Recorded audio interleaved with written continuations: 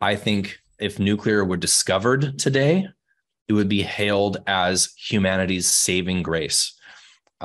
It's clean, it's baseload. There's never been a problem with the waste. It's a long-lived asset.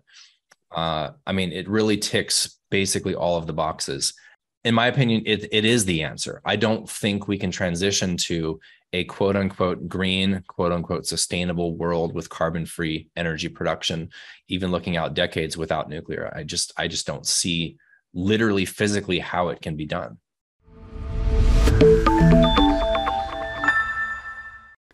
Welcome to Wealthion. I'm Wealthion founder Adam Taggart. The global energy crisis is suddenly thrusting nuclear power into the spotlight. Most nations have spent the past decade plus working on mothballing or exiting their nuclear production facilities in the pursuit of migrating to a more green energy infrastructure.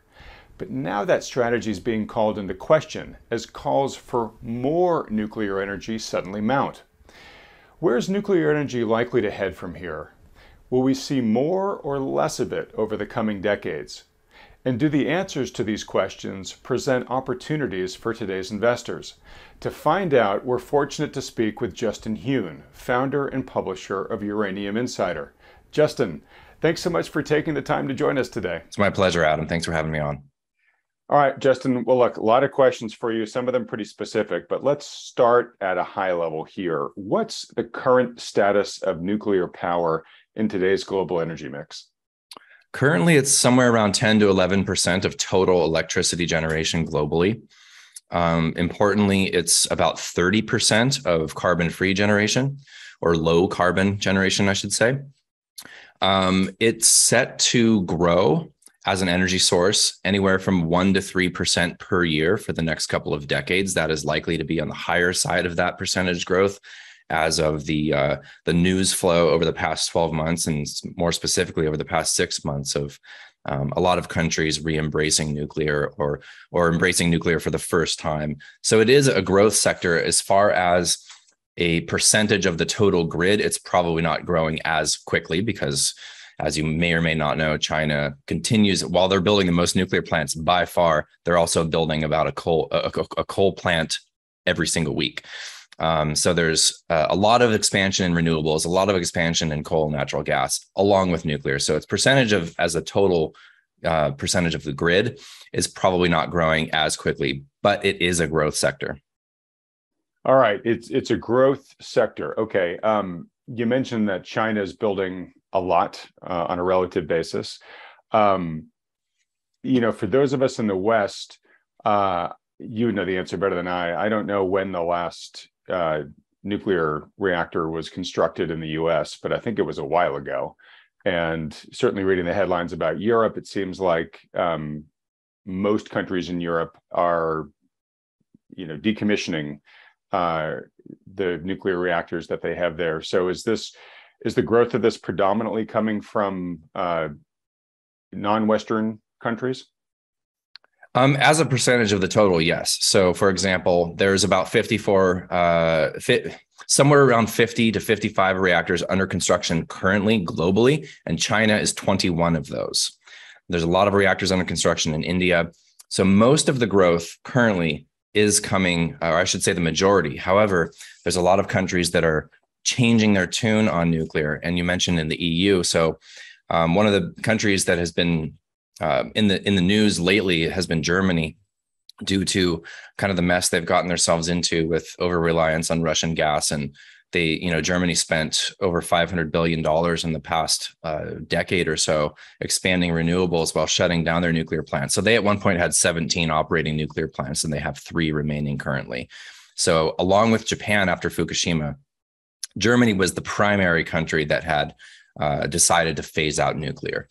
And a number of other countries in the EU did the same, but some of those countries are actually changing their tunes. Switzerland is thinking about keeping their reactors online now. Belgium is thinking about keeping their reactors online. The UK is building new reactors. France has the second or the second largest, I think at this point. China's right on their heels, nuclear fleet in the world. And the nuclear makes up about 70% of their energy mix. They are wanting to build new reactors as well. So there's a big upswell in interest, and of course the global energy crisis, and especially the European energy crisis, is really putting a finer point on the importance of nuclear. Okay, I want to dig more into sort of the reasons for the decommissioning, or at least sort of the lack of growth in nuclear in the West, because there are perceptions, and I'm curious to know how fundamentally based they are in terms of, sort of the safety of nuclear energy. But before we get to that, before we get to the con side of this ledger, let's look at the pro sides of the ledger. So what are the arguments in favor of nuclear energy? I would say the largest argument in favor of nuclear energy is that it's carbon-free, it's emissions-free baseload power. And that is a very unique type of electricity generation. Really, the only emissions-free baseload that we have besides nuclear would be hydro. And to some extent geothermal, but that makes it such a small percentage of the total global energy mix. All right. And for folks that don't understand what you mean when you say baseload, can you just elaborate on that? 24/7 power. 24/7 power. It's not intermittent like solar or wind, for example.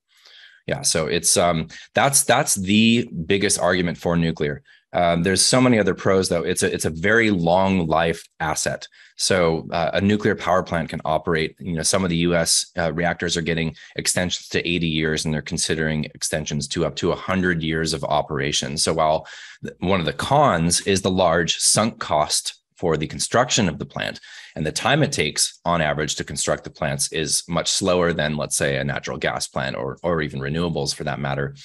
But it's a very, very long-lived asset. So you can have a nuclear plant running for 80 to 100 years, base load with high efficiency. That's one of the other pros, the operating efficiency factor. These things operate at 80 to 90% efficiency, where you have solar and wind sometimes in the 20th percentile in terms of efficiency. So it's really a highly efficient, always on carbon-free baseload power. It's very, very reliable. Most people don't know this because there's so much fear and headlines around nuclear, especially right now with the fighting in Ukraine around the Zaporizhia plant, and Fukushima fresh in people's memories, and of course Chernobyl, by far the worst nuclear accident is in terms of peaceful nuclear. But nuclear actually is, in terms of lives lost per kilowatt hour generated, however you want to measure it, the safest form of electricity generation that's ever been conceived. And so most people don't know that. It literally has a very, very safe record in terms of its accidents that have happened versus the amount of electricity that's generated. So it's very safe. It's always on. It's clean. Gosh, I'm sure I'm missing some points here, but those are the big ones. The base load, carbon free, and always on. It's really, that's the biggest benefit of nuclear, in my opinion. All right, so great list there. I want to dig into just one to make sure I understand it correctly. It is, when I say it's cheap energy once it's up and running. You said there's a big sunk cost of getting these things built, and they take years to build, and because of the safety issues, and probably just because of the expertise that's needed to create something that's so sophisticated, big upfront cost. But once it's actually up and running and the cost has been sunk in it, I believe the power generation is relatively cheap on a going forward basis. Is that accurate? It is, yeah, and it oftentimes finds itself not at the bottom of these price charts when comparing to other types of electricity generation. But most of the time, that has to do with either a history of very cheap natural gas, especially in the United States. That's not so the case in Japan or Europe, but also the cost of renewables has been not only highly subsidized, but it's been in a way subsidized due to the manufacturing of solar panels almost entirely coming from China, that has obviously very low, if any, environmental regulations and cheap, if not slave labor.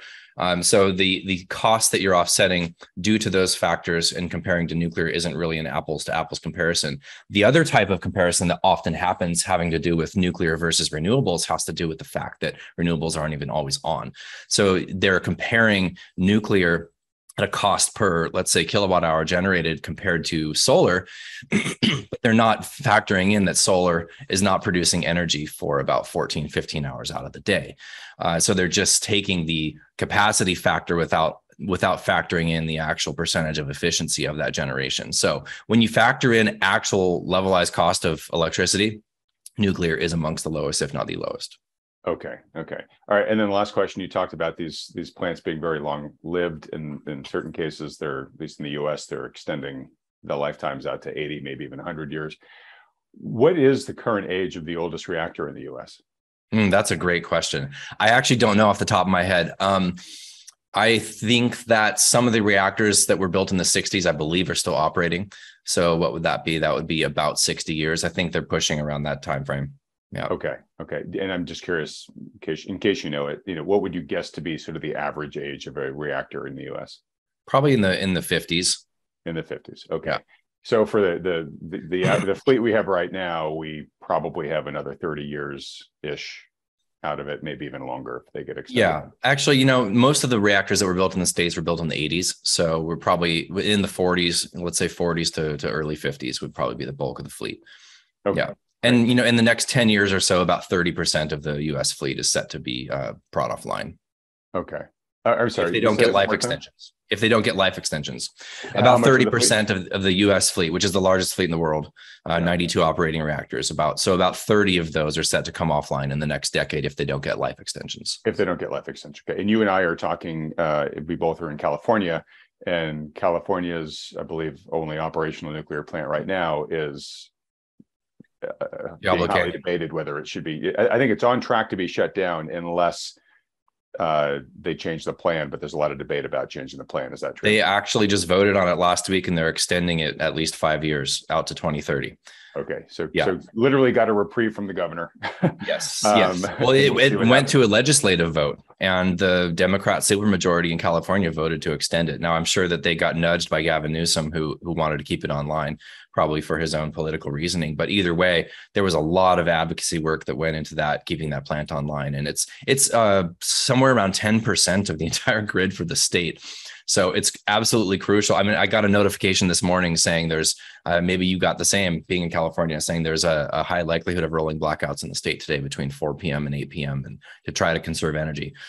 So it was a no-brainer to keep it online, but still a huge, huge victory because the plant is running absolutely perfectly. And I recently visited San Luis Obispo a couple of weeks ago. And it was interesting. The day that I was there, PG&E was actually testing the siren system in the town for if there were an accident. And so that was going on in the background right when I arrived. And I was talking to this local shop person and asked him, how do you feel about Diablo Canyon and what's the local sentiment? He's like, oh, everybody wants to keep it online.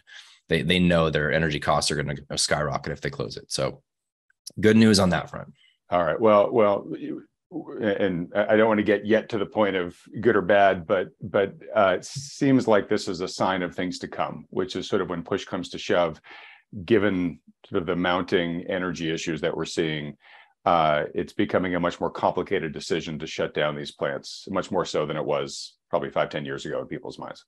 Definitely. Yeah. And a couple of other points on the US front, there's recently with the Inflation Reduction Act, there was $30 billion that was allocated towards nuclear production tax credits. And so, a quick analysis of this amount of funding is basically those 30-ish reactors that are set to come offline in the next 10 years or so. That's enough money, technically speaking, with a back of the napkin analysis to keep all of those plants online. And one of the plants that shut this year, the Palisades reactor in Michigan, that shut down about 2.5 months ago. The operator of that plant, which I believe is Holtec, that closed that plant down or decided to decommission it, is now saying they want to bring it back online because of these tax credits. So it's a big shift in recognizing the value of nuclear, and unfortunately, it took an energy crisis to highlight it. That's really interesting. So the Build Back Better legislation that was proposed earlier didn't pass through Congress. Now, a lot of that's been rolled into this Inflation Reduction Act. The whole part of sort of Build Back Better, as I understood it, was to build a green energy grid, right? Help wean us off fossil fuels. And if it sounds like you're saying there's billions inside of this new Inflation Reduction Act to incentivize nuclear production. So I'm leapfrogging to a question I was going to ask later in this conversation, but is nuclear now becoming, is the transition of perceiving nuclear as a green energy source underway here? It definitely seems so. This is not something I would have dreamt of 3 or 4 years ago. First entering this trade for myself in 2017, this is not something that was on anyone's bingo card, to have a complete shift amongst, especially kind of the environmental left, which a certain percentage of those folks are still against nuclear. But to actually have it be embraced by bipartisan in the United States is huge. And recently this year, nuclear was included in the green EU taxonomy. So, and that's for the first time ever. So this is basically a system of judging different sources of energy and allocating funds towards these sources of energy that are considered green. And they also included gas, but in my opinion, they included gas because some of the countries would not have gone along with it if gas is not included, because nuclear was included. So there were, Austria and Spain and Germany, I think, were against nuclear being included, but for the most part, the EU was majority in favor of nuclear's inclusion in the green taxonomy. So that's a significant sentiment signal, in my opinion. Okay, I want to earmark this because, yes, it sounds like there could be a very substantial sentiment shift here from more or less nuclear bad. We're gonna wean ourselves off it to now, hey, nuclear may be a key part of the future. But before we get to that, we talked about the pros. Let's now talk about the cons, or at least the perceived cons of nuclear. So they largely, there may be more than just this, but in most people's minds, they think of the risk of a nuclear, a horrible, catastrophic nuclear accident. You mentioned a few: Chernobyl, Fukushima, et cetera. And then there's the issue of what to do with all the radioactive waste. And so let's address those two, and then any others you think should be added to that list. Well, those two you just mentioned are by far the biggest opposing points for those who question nuclear or against nuclear. Right now there's fighting going on around the Zaporizhzhia nuclear power plant, Ukraine, between Russia and Ukraine. And this is a massive power plant. There's 6 reactors. I believe it's 5,600 megawatts. It's a monster. It's the largest in Europe. It's 25 to 30% of the grid in Ukraine. It's an absolutely key pivotal piece of real estate for either side, and Russia wants to control it. And right now they are controlling it. Ukraine's putting up a fight about it. So, but you've seen a lot of fearful headlines around this, and I don't want to minimize, what's going on there really, but, you have Erdogan from, Turkey coming out and saying, you guys got to cut this out. Russia, we don't want Chernobyl part 2, blanketing Europe in radiation. And that absolutely is not going to happen. So Chernobyl had no containment dome over the reactor core. There are no operating reactors right now that do not have a containment dome. So the whole idea with a containment dome is it's 2 meters of solid concrete that surround the reactor core, so that not only to protect it from outside influence, like right now, all the fighting that's going on in the plant, in my opinion, that fact that we've seen almost nonstop fighting around and nearby this nuclear power plant for the last 4 or 5 months, and it continues to operate, is a testament to its robustness.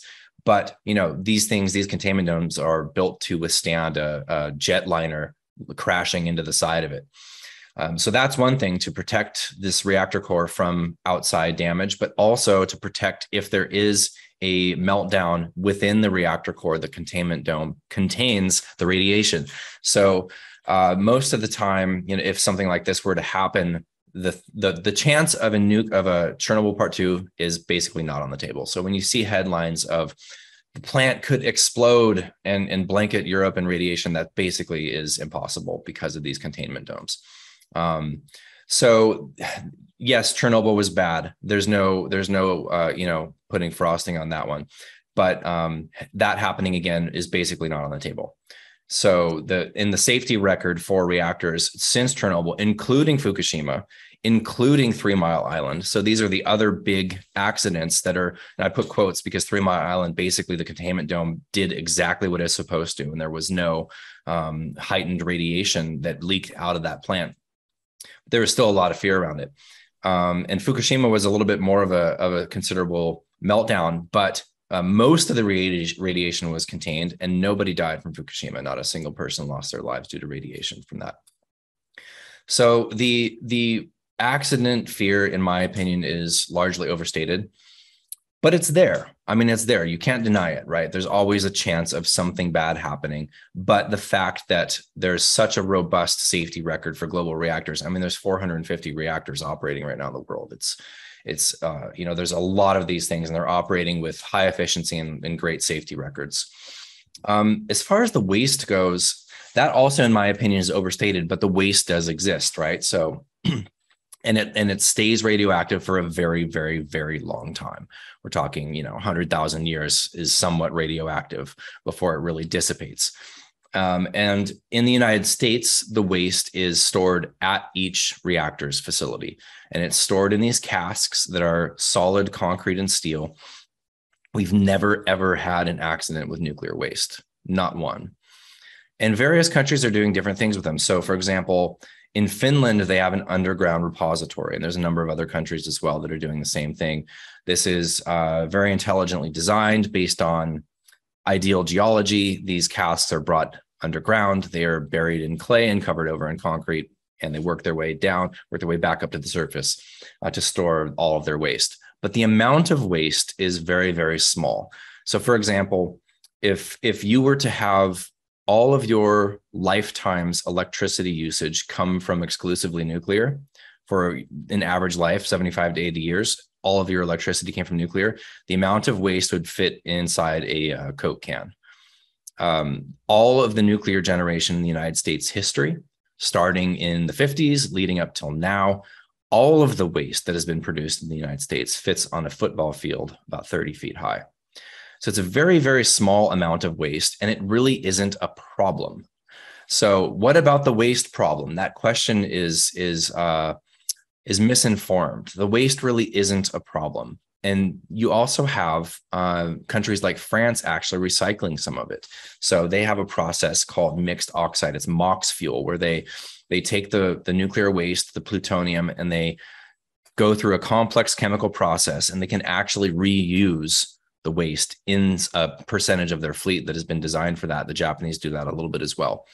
And then there's new technologies that, some folks who are very, very familiar with the new advanced reactor technologies and new technologies of recycling waste are basically saying, why are these people burying this for the long term? We will eventually be able to utilize this waste for future reactor fuel. So there's a lot of promise around utilizing waste going forward. Okay, great. So that's heading into the next question I was going to ask, which is the current answers the answers you've given are largely based upon current technology. And as you mentioned earlier, at least in the US, our average age of our fleet is 40 years old already. So, technology has moved on since then. Is there the opportunity to do things better going forward, given the advances in technology? And I've got some questions around reactors, but why don't we get to the waste parts first, since you were just talking about that. So it sounds like you're saying you have this radioactive waste. There exists some current potential, with existing technologies to reuse at least some of that waste, right? The MOX process you were talking about.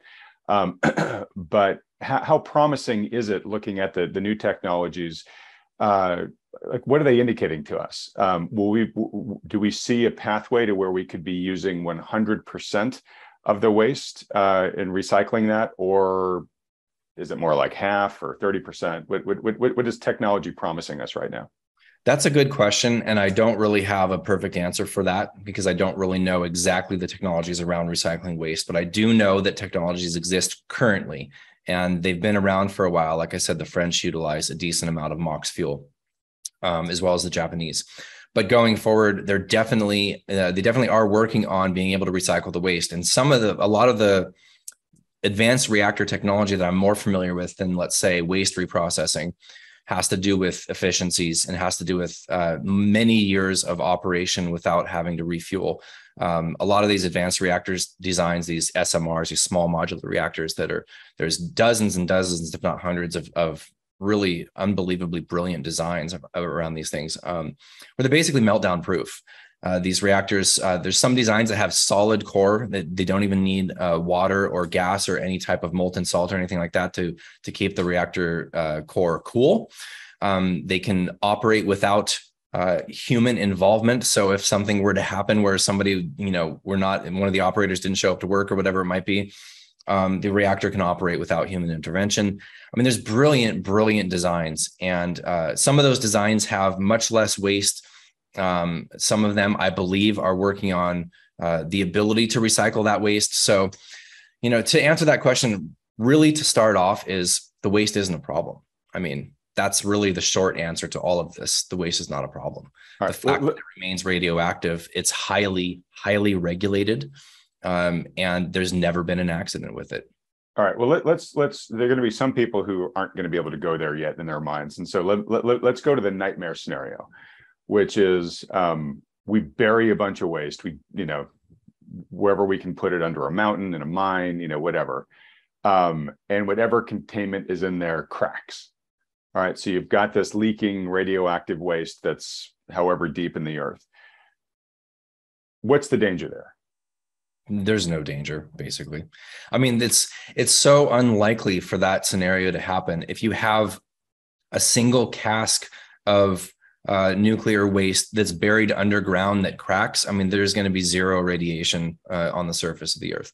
So it's not an ideal situation, but there's no such thing as a free lunch. When we're talking about all of the fossil fuel types of energy generation, I mean, I think you really have to look at it at a relative basis. All the fossil fuel energy generation, the waste is in your lungs, it's in the air, it's in the ocean. You look at renewables, the solar panels have heavy metals, have mercury that are being buried in landfills after 15, 20 years of usage. And the chemicals in those fracking pits. I mean, there's totally giving it to you that all the other energy sources have all their hydro is clean. I mean, if you look at everything through the myopia of carbon, then hydro looks fantastic. Look at what's happened in China with some of the dam constructions and the failures. I mean, to dam a river is ecologically devastating, not even looking at the human impact. And nobody talks about this because all we're looking at is carbon. And I think it's such an absurd lens to view anything through. But with that said, I think all things considered, the fact that we have a tiny amount of nuclear waste that's somewhat radioactive for a very long time, safely stored, we've never had an accident with it. That, in my opinion, is a trade-off I'm willing to accept compared with the other downsides. Yeah. All right. So I'm going to dig at this just a little bit more, and then we're going to go to the reactor side of things. So right now we are storing, I'm going to say in the US, I know less about other countries, but as I understand it, we are storing the radioactive waste at kind of each, near each reactor, right? Each state that's got its own reactors is kind of dealing with its own waste management. And, I have heard some scary stories about, this state has been underfunding, the storage facility, and they're finding, cracks or rust or whatever, right? And I'm sure it's, local mileage varies in the story. Some are doing it great, some are doing it not so great. We have had the proposal at the national level to basically take all of that waste and store it underground at Yucca Mountain. And essentially, I'm assuming that is taking kind of the nation's football field size of collective waste and putting it somewhere that's as safe and remote as we can think to. Now, there's been a lot of political resistance there, right, for a lot of these fears that we've been talking about. First off, do you think the Yucca Mountain solution is the sensible one in the US? I suppose. I mean, the way that it's being stored right now hasn't really presented any problems. But to centralize that and to do it, I mean, if we don't find a way in the States that is economical to recycle the waste like the French are doing, I suppose the safest way to deal with it is to place it in a remote area and bury it underground like the Finns are doing. That seems like a reasonable solution. Okay, that seems like a reasonable solution. And so my next question on this is let's say we do that. We have literally all of the radioactive waste in the US all in one place. What's the worst that could happen there, do you think, when you put on your nightmare hat? I mean, it's interesting because I'll use Zaporizhia as an example, that they're saying there's concerns of, okay, what if Russia just bombs the plant, shells the plant to create a nuclear event? It's like, Russia has nuclear weapons. I mean, why would they do this? It doesn't make any sense whatsoever. So the worst nightmare scenario would be that the repository would somehow be compromised by nefarious actions, but it just seems like such a far-fetched endeavor, especially considering how regulated the nuclear waste is even right now. So these, it has to be dealt with in a specific way, and this is monitored by the IAEA, and this is and the NRC in the United States, the Nuclear Regulatory Commission. So it's not something that's just thrown in a bucket and tossed in the backyard. I mean, this is highly, highly regulated, and we've never ever had a problem with it. So for it to be buried underground in a remote area, I don't really envision what a problem could be. I mean, it's really it's a far-fetched idea to even think about something nefarious happening there, when that same type of bad actor hypothetically could do something far worse, just with a whole nother type of, like, if you're talking about, I mean, I don't even know how to answer this question. I can't even imagine a situation. You're taking something that's sitting on the surface in a cask right now that has zero problems whatsoever, and you're burying it 300 meters in the ground. Like, what could happen to it? I don't even know. Like under a mountain. Yeah. And the reason why I'm digging at this is to try to, kind of do the intellectual exercise of, okay, we all have this fear, but is it a rational fear? And here's the analogy. My big phobia is sharks. That's the recurring nightmare I have, when I wake up in the morning in a cold sweat. And I'm with you on that one. and when I go in the water, when I go to the ocean, that's in my brain. Hey, there's sharks in there, right? Now, recently, somebody put out on the internet a GIF of all the ways you could die and the probability of each, right? And shark attacks is literally the lowest one on there. So it's a very present phobia of mine, but it's a very irrational one when it's given the risk factor that's truly involved, right? Yeah. So this may be an example of that, where we all are understandably freaked out by the thoughts of contaminated waste getting out into the system that's this highly radioactive, but the probability seems to be extremely low. And to your point, when you sort of measure the expected human/environmental cost of this, it's actually probably very low on a relative basis to the other solutions we're already using in terms of the human death or illness cost and the environmental cost and whatnot. All right, so enough about waste. Let's move on to the reactors themselves. So you did mention that there are at least models out there. I don't know if any exist in the real world, so please enlighten us. But for different types of nuclear reactors that we have right now, the ones that we at least have in the States here, as I understand, they're big. They require a lot of cooling, so they usually have to be located by a river or whatnot, have tons of water going in there.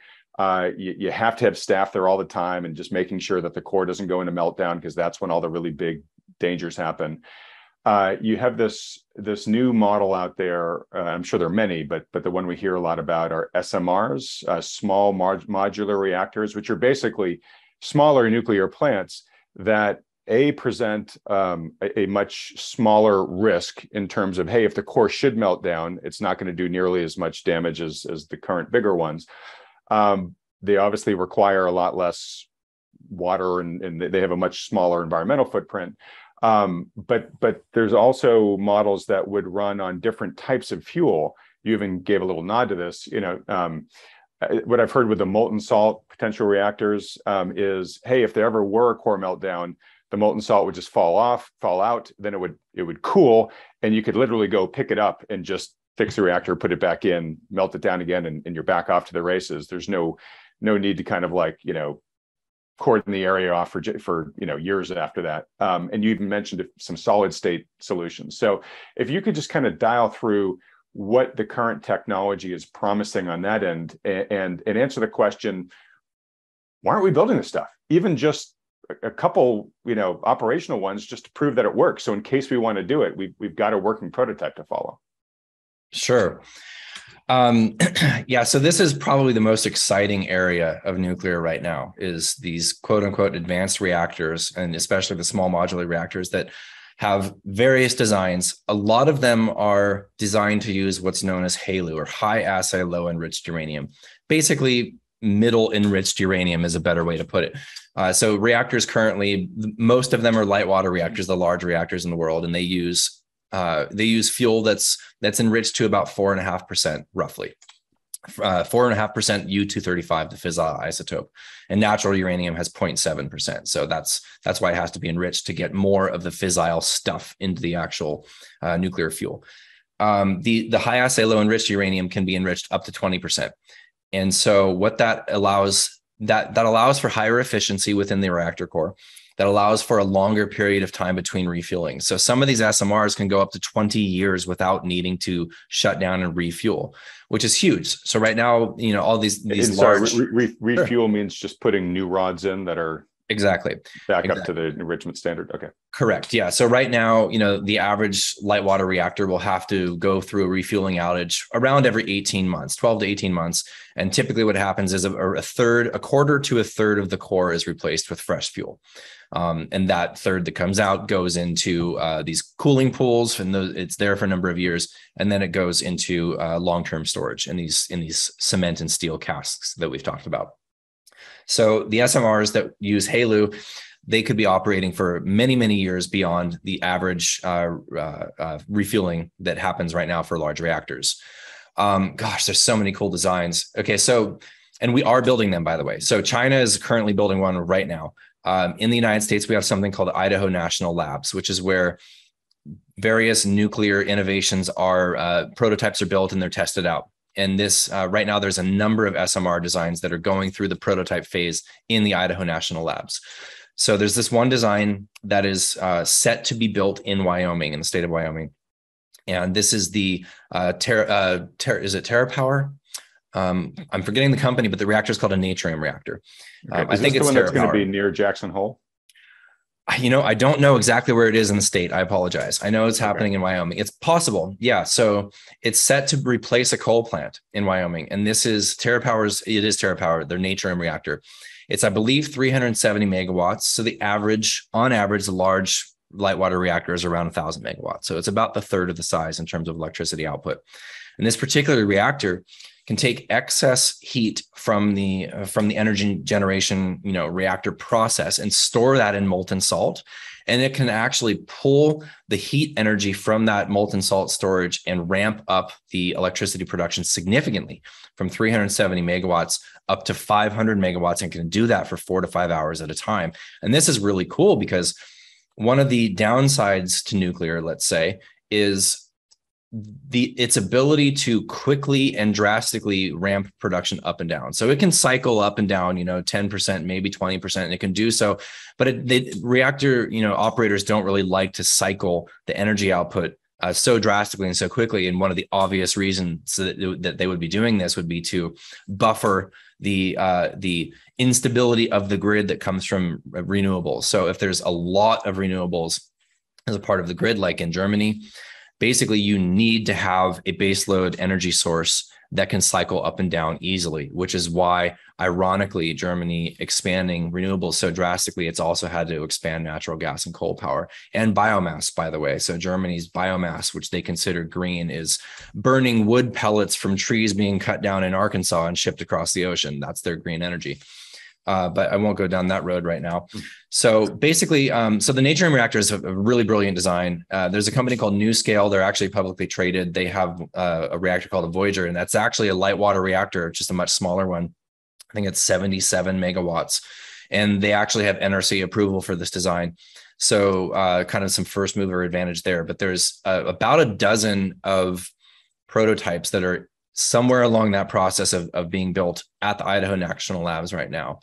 And you see a piece of news about some, whether it's Rolls-Royce, they're building SMRs, GE Hitachi, TerraPower, NuScale. I mean, there's dozens of these companies, most of them private, that are signing MOUs, that are signing letters of intent with various companies in various countries around the world.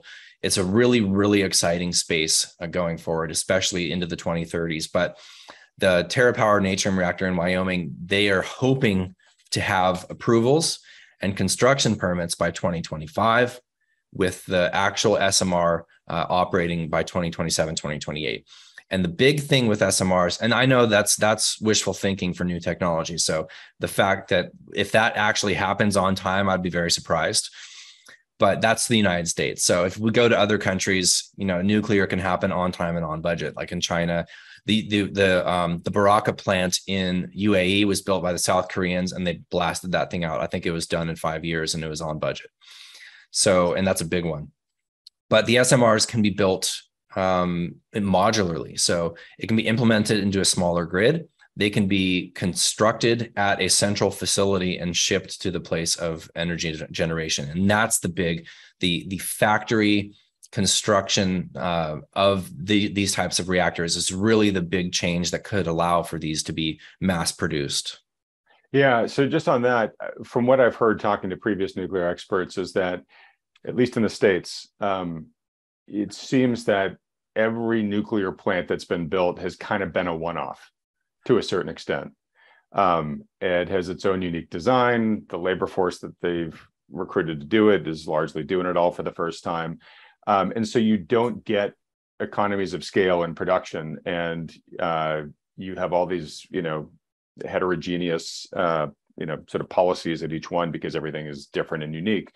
Whereas these small modular reactors, you get all the benefits you were just talking, from the physics of them all, but you also get the, hey, if we're banging these out the same way all at the same time, well, we get lots of benefits of scale from that. We get cost efficiencies, we get speed efficiencies, we get standardization efficiencies, et cetera. I see you nodding as I'm saying all this.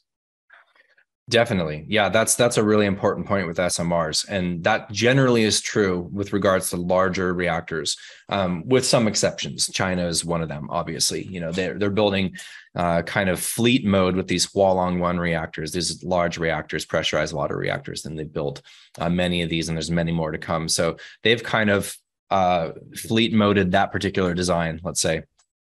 But yes, that's a huge potential advantage for SMRs, is to be able to build to build the parts for these reactors and to ship them out and assemble them in place. That's a really big potential benefit going forward for being able to expand nuclear. And the fact that these SMRs they're anywhere from 1 or 2 megawatts up to 300-400 megawatts, and everywhere in between. So varying designs can be implemented in varying different areas. It's not like, okay, we only have, 1,000 to 1,500 megawatt monstrous reactors they can only be placed into grids of a certain size that can accept that amount of energy. But with SMRs, NuScale's 77 megawatt Voyager reactor, and they can link up to 12 of those together. So you can really expand on that and grow. And there's amazing potential uses for them. I mean, with shipping, it could potentially replace diesel fuel for large shipping. They're already using SMRs and have been for decades in, the nuclear submarines. So it's a really exciting. Honestly, I think SMRs combined with desalination is such a huge potential benefit, especially for areas that are stricken with drought, like California currently. So a lot of excitement and innovation in that space happening right now.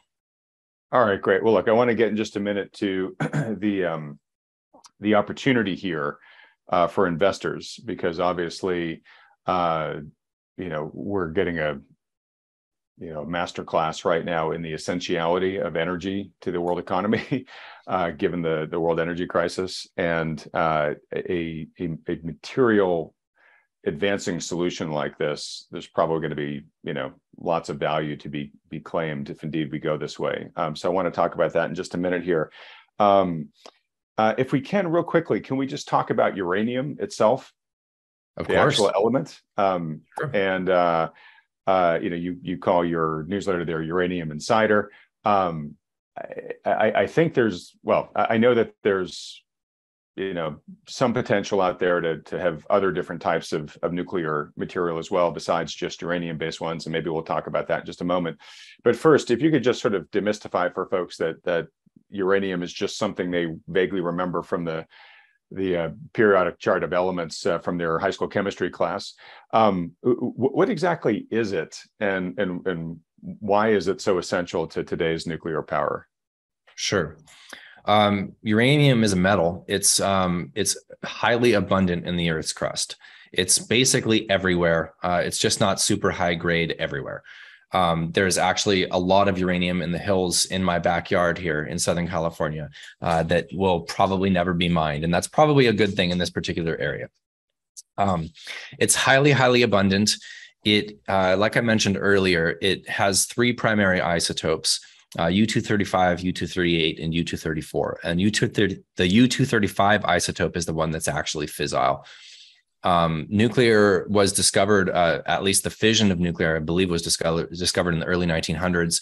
And it really, it was the Manhattan Project to build the nuclear bomb that really led to the peaceful use of nuclear later on in the 50s, when they started designing for actual energy generation. Nuclear is such a fantastic, highly concentrated form of energy. And so, one uranium pellet that's about the size of a gummy bear has the same amount of potential energy as I don't have the numbers off the top of my head, but it's something like 100,000 tons of coal. It's an unbelievably concentrated form of energy. And in order for it to be fissile sufficient enough to create enough heat to boil water and spin a turbine and create electricity, that fissile isotope has to be enriched. And so over the years, this process has been refined to the point where we have a fuel cycle that at this point is pretty darn efficient, and it's quite complex to understand. And that's one of the big goals of our newsletter that I think we do a decent job of, is breaking down the unbelievably complex elements of the fuel cycle and into an understanding of what that means for supply and demand going forward, and why we believe we will see much higher prices for uranium.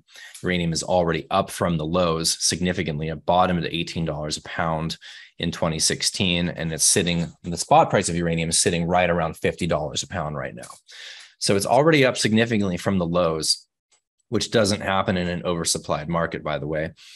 And so basically the fuel cycle, if you want me to run through this, I can do so relatively quickly without getting too geeky with it. Maybe just the 60-second version. 60-second version. All right. So it's mined out of the ground in various ways. Underground mining, hard rock mining, like you see in Canada and Saskatchewan, the Cigar Lake, the McArthur River mines. These are very, very high grades. We're talking, 10, 20, 30% uranium. That's very, very high. And you only see those grades really in Canada. You have open pit mining that you'll see. Some of that happened in the past in Canada. You see that mostly in Africa and Australia, in Namibia and Niger, and in Western Australia. And then you have ISR mining, in situ recovery, which is how it's mined in Kazakhstan, Uzbekistan, the United States. It needs a specific geology. You inject lixiviant, a fluid, into the ground, into an aquifer, and you extract it. And then that lixiviant interacts with the mineral and binds to the uranium they can pull out of the ground. Highly efficient relative to underground open pit mining, which is why the Kazakhs have kind of a perfect storm of geology and decent grades. They produce 40% of the world's uranium, almost 60 million pounds a year. So that mined uranium goes through a very simple process to turn it into U3O8, uranium octoxide. That is the yellow cake. That's the barrels of yellow cake, and that's just considered uranium in terms of the fuel cycle. It has to be converted to a gas in order to be enriched. So that goes through a process to convert it to a fluorinating process to convert it to uranium hexafluoride, or UF6. That's known as natural uranium in the fuel cycle. So UF6 gets enriched by being spun in a centrifuge. The U-235 and U-238 isotopes have a very slight difference in mass. So the centrifuge spinning separates those isotopes, enriches from 0.7% U-235 up to, I mentioned earlier, about 4.5%.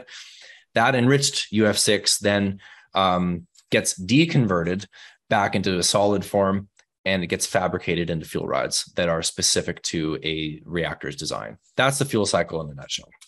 All right. You did a great job of saying that and explaining that in a very short period of time. I very much appreciate that. No All right. So you talked about where it comes from. So as a fuel source, how plentiful is it? And are there any supply concerns as we move into the future, either because the world really embraces nuclear and all of a sudden demand from uranium gets much larger, but also you mentioned that 40% of the world supply comes from Kazakhstan, which isn't all that far away right now from, the tensions that are going on between the West and Russia. If that were to get compromised, would that be an issue for the West? What's happening on the supply side? Sure. Well, generally speaking, there's no shortage of uranium. There's a lot of uranium. There's uranium in seawater. It's very, very low concentrations, and at this point, it's not profitable to extract it from seawater. But that technology is being worked on, and that likely will be a way to mine uranium going forward. There's technologies for laser enrichment that will be able to enrich the abundance of tails material from various enrichers around the world. That might come on later part of the decade. There's a lot of uranium in Australia. There's a lot of uranium in the United States. It's like I said, it's very, very abundant. It's just a matter of the cost structure to support mining it or extracting it from various places. There's a ton of uranium and phosphate tails. It's just too expensive to get it out at this point. You can't justify it with the current cost of uranium. So let's say hypothetically uranium or nuclear energy is re-embraced and these growth rates we're talking about 2-3% per year happens out in the next couple of decades. There will be no shortage of the actual uranium. It's just a matter of the cost of the price of uranium to justify the mines. And that's one of the big kind of short thesis statements for why I think the investment case is so strong. Has to do with the supply and demand fundamentals and the current price of uranium, the cost to get it out of the ground, et cetera. But to answer your question on Kazakhstan, yes, they're in a very precarious situation right now. I think that they're doing their best to walk a thin line. They're a crucial source of uranium for China. About half the uranium that's mined in Kazakhstan goes to China. And they have been pretty vocal about kind of planting their flag and remaining westerly friendly, not supporting the war in Ukraine, essentially, as an ex-Soviet state. So they're really kind of in this difficult scenario. Cameco, for example, they're a miner in Saskatchewan, a uranium miner in Saskatchewan. They have a joint venture called the Inkai mine in Kazakhstan, fantastic mine. The Cameco gets about 4 to 5 million pounds a year from this mine. They have yet to get any uranium from that mine this year. And part of the reason has to do with shipping complications. Kazakhstan ships typically through the port of St. Petersburg, but they've been working on a westerly route to go through the Caspian, the Black Sea, and across, that area and try to avoid shipping out of St. Petersburg. So there's a lot of complexities around this. And yes, they are an absolutely crucial source of uranium right now. Is there plenty of uranium in the world without Kazakhstan? Of course, but they are the low-cost, reliable producer of the last decade and a half. So what happens there means a lot to the uranium world and the nuclear fuel cycle. Okay. So many questions. I am getting to the opportunities here for investors in just a minute. Real quick, just because I know I'll get skewered if I don't ask this. What's the potential you see right now for other non-uranium based fuel sources? One that gets talked a lot about on the internet is thorium. There's also, a lot of research out there trying to figure out fusion. So as you look at, your crystal ball of what folks are working on going forward, how much potential do you see for these non-uranium based fuels?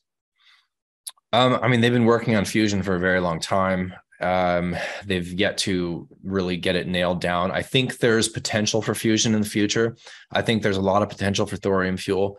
But I think that we're talking 2030s plus for both, fusion, possibly even longer. But so the potential for either of these, fusion or thorium, to disrupt, let's say, the bull market for uranium is basically zero. Okay. And let me just ask on fusion.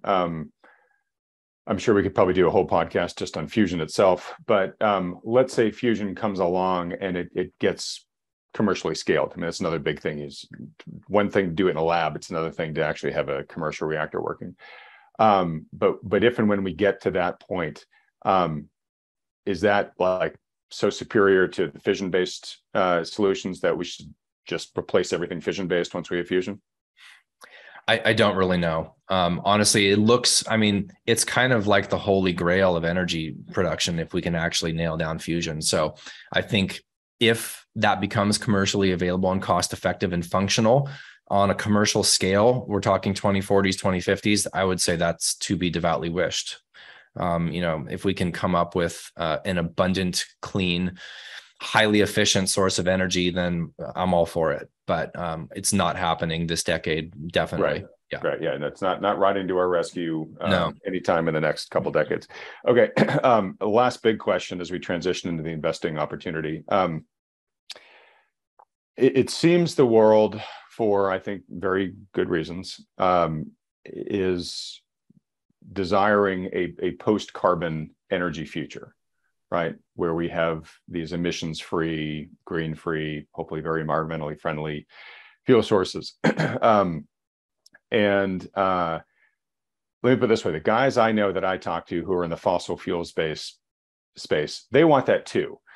They're just saying, look, we're not going to get there tomorrow. And Germany has sort of, they're the poster child for learning that lesson. They moved too fast. They had sort of naive optimism, and they've gotten caught in the interim, right? Where the renewables aren't delivering nearly what they need. They now have a constraint on the fossil-based supplies, and they're in big trouble, right? So globally, as we try to make this move, and I think we should, I'm definitely on board with it. How essential is nuclear energy to being a bridge fuel to getting to that future? And it may actually be one of the, and it sounds like you're saying, hey, it may even be a big part of the final solution, but helping us make that bridge from a fossil dependent energy system today to a fossil fuel independent one. How essential is nuclear going to be? I guess, can we do it without nuclear energy? Well, I think short answer, no. I really think it depends on what you're imagining as the ultimate place where we get to in terms of energy production. And that can look like a lot of different things. So I would ask then, is nuclear as a bridge to what? I mean, if we're trying to get off of fossil fuels, let's say, and nuclear is a way to get there, what replaces nuclear? If nuclear is a bridge, what replaces nuclear? Because we know we can't run entirely off of intermittent sources of energy. I mean, the conversation of energy consumption reduction is not even on the table. All we're talking about is let's electrify everything as fast as possible without even discussing, what is the strain on the lithium and the cobalt and the nickel, mines around the world. Is there even sufficient nickel, cobalt, lithium, manganese on the planet to have grid scale battery systems to support intermittent renewables? And is really that the world that we're looking at? And absolutely not. We don't have the mining capacity to do that. And that would be unbelievably environmentally destructive to do so anyway. So I don't really know what nuclear would be bridging to. In my opinion, I think it's the answer. I think that renewables have their place, but I think that the limit to the percentage of the grid needs to be calculated and thoroughly understood without just going all out renewables blindly without understanding the consequences. And we're seeing the consequences of that in Germany is a perfect example. So renewables, I think, can make up a decent minority percentage of a grid, but you have to be able to have either A, battery storage, or have baseload power that can easily cycle up and down. Now, some of these SMR designs, like the Natrium reactor that I mentioned, might be a perfect fit for, alongside solar and wind. If you have a place where it's windy at night and you have solar panels and you have natrium reactors all part of the same grid, that might be an absolutely perfect combination. But it really depends on where that area is geographically and if it supports renewables to begin with. So I would say if nuclear is a bridge, what is it bridging to? I don't really have the answer for that. I think if nuclear were discovered today, it would be hailed as humanity's saving grace. It's clean, it's baseload. There's never been a problem with the waste. It's a long-lived asset. It really ticks basically all of the boxes. The downsides, like you mentioned, with the build times and the upfront cost, that really has to do with where that's being built. That's not a problem in China. It's not a problem in the Middle East. It's not a problem when the South Koreans are building it because they're so unbelievably brilliant and efficient. And so it's, in my opinion, it is the answer. I don't think we can transition to a quote unquote green, quote unquote sustainable world with carbon-free energy production, even looking out decades without nuclear. I just don't see literally physically how it can be done. Okay. All right. That's a declarative answer, which is what I was looking for. And you raise a really interesting point, which is if we just forget for a moment what we know and have been told about nuclear our whole lives, and if we just looked at it with a fresh pair of eyes, maybe it was called something else, and we're told, hey, scientists have just discovered this, we can do this going forward, world, do you want to? Yeah, the world probably would say, oh my gosh, this is the magic solution we've been waiting for, right? Very interesting. Yeah. All right. So, go ahead. So sorry, did you want to say something else? No. I just wanted, when you said reimagine, calling it something different, it made me think about Josh Wolf. He's super supportive of nuclear, and he wants to rename it and call it elemental energy. And he's actually the one that says, if this was discovered right now, everybody would be behind it and calling it the world's saving grace.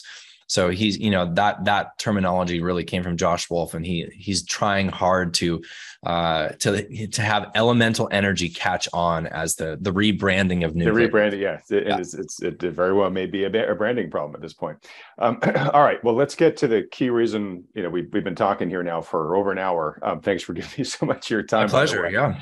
And now we're getting to the real meat of, okay, so why are we doing this on a show that's about investing?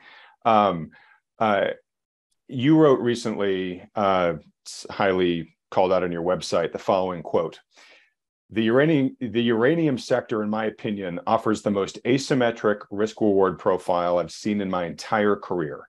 I believe that we are on the cusp of an enormous move in the sector. All right, so you've told us why the technology makes so much sense here. Why are you so, what are the specific reasons that you are bullish for, the sector as an investment class to do so well going forward? Sure. Well, I think a lot of what we've talked about already. Our interview with Justin will continue over in part 2, which will be released on this channel tomorrow as soon as we're finished editing it. To be notified when it comes out, subscribe to this channel if you haven't already by clicking on the subscribe button below, as well as that little bell icon right next to it. And be sure to hit the like button too while you're down there. And remember, we're continuing our new practice of publishing my top takeaways from these weekly interviews. To get mine from this interview with Justin for free, just go to wealthion.com/AdamsNotes. Also, I just want to provide a quick reminder that Wealthion's upcoming fall conference is now less than 3 weeks away. If you missed out on our early bird price discount, which just expired this past weekend, you can still take advantage of our last chance to save 15% discount before tickets rise to full price soon. To lock that in, just go to wealthion.com/conference right now. And finally, if you're interested in investing in this space, then consider scheduling a free, no-strings-attached portfolio review by a financial advisor who can help develop a plan for you around the trends and opportunities Justin has mentioned here. Just go to wealthion.com and we'll help set one up for you. Okay, I'll see you next in part 2 of our interview with Justin Huhn.